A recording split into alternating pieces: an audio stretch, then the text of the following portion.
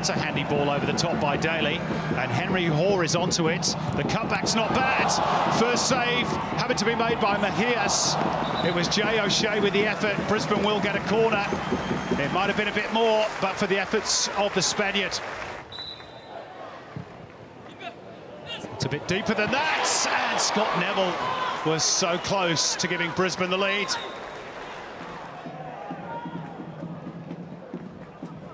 O'Shea, little 1-2, nobody's gone with Jay O'Shea, surely they've got it this time.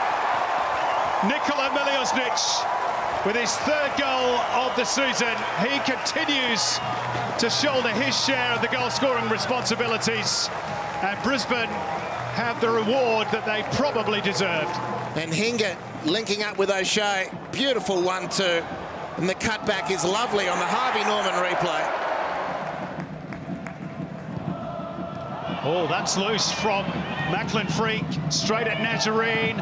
Rodwell! Goodness me. Well, they nearly shot themselves squarely through the foot there, Brisbane Roar. They ignore Brown on that left touchline. They've worked this beautifully. Here's Mileusnic in behind, should be two. Good save back here. And the follow-up from Akbari is blocked.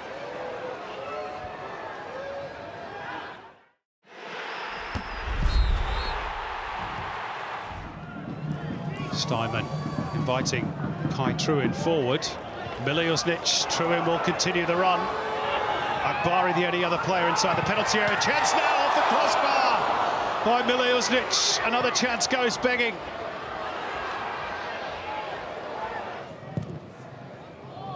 Ping crossfield by Neville. Nicely round the corner by Mileusnic. Good strength by Brown. Is this the moment? Has to be. Nikola Mileusnic finally gets his second goal. He might have had 3 or even 4 tonight, but that will do. And it's now a mountain to climb for Western Sydney Wanderers. 2-0. Well, finally for Brisbane, a little bit of breathing space, so well earned. Akbari's ball. It should have been the hat-trick. Right on cue.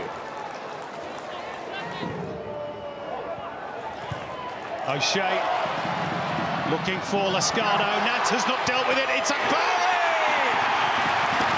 3-0 Brisbane Roar, and Rahmat Akbari has his first A-League men's goal in his 54th appearance. And the Wanderers surely are beaten now.